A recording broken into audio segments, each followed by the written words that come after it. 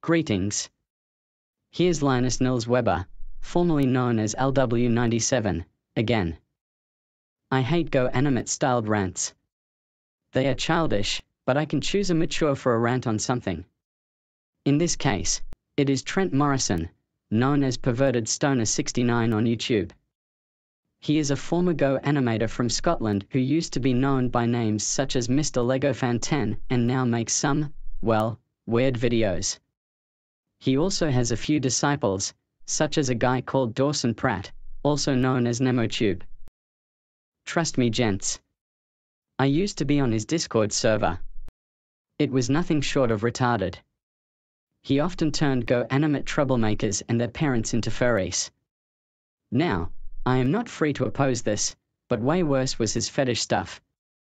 I got kicked from it eventually, thank God, but the last thing I remember was that he turned me into some sort of lunatic. Seriously. I've done lots of shit in the past, including accepting a fictional quote-unquote wife that the thankfully long-defunct Taylor Team family gave me. But what gives him the right to turn me into a madman that tries to get her back? He even forbade me from role-playing as GoAnimate characters that belonged to him anyways. Trent and Dawson loved to think they were above the law.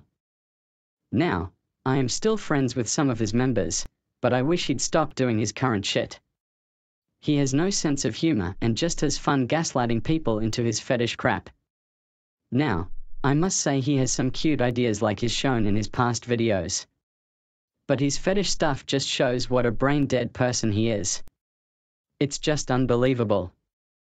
Keep in mind, peeps like Warren Cook or Harry Patridge, who never even had anything in common with GoAnimate, had to face some of the most cruel bullying through those Go kids.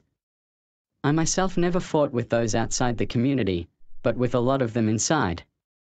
I am guilty. But I do try to make things better.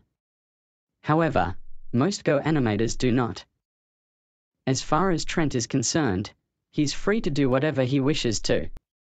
However, he is by no means anyone I would recommend interacting with.